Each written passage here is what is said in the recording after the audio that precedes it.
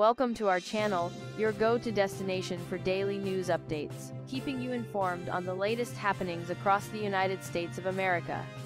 Tesla's latest earnings report included a preview of its upcoming ride-hailing mobile app, set to debut with the long-awaited Robotaxi service in August, according to CEO Elon Musk.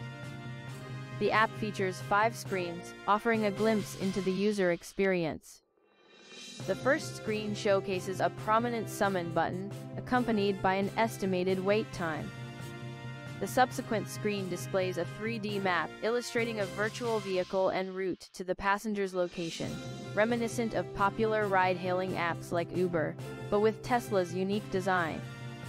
While waiting, passengers can adjust the vehicle's climate to their preference. The app also provides details such as estimated arrival time and maximum passenger capacity. Upon the vehicle's arrival, the app switches to a navigation view towards the destination, with additional controls for music selection.